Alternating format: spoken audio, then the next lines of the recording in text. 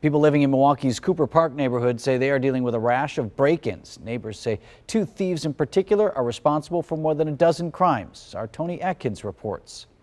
A rash of car burglaries and an increased concern by people living in the Cooper Park neighborhood. Today, I went into the neighborhood after seeing a number of Facebook posts where people detailed and shared video and a recount of car break-ins that they've experienced. One neighbor told me he's seen as many as 14 since August 1st.